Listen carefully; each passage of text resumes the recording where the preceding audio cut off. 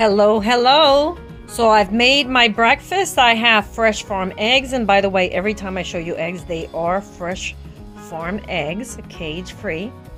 I decided to use butternut squash today instead of sweet potato, although it looks like the same dish as before, but it's not. I decided also to use my fermented onions rather than regular onions and peppers that are regular, just store-bought. I miss having green peppers, and I'm adding that to my diet. I decided to use chai tea today instead of coffee.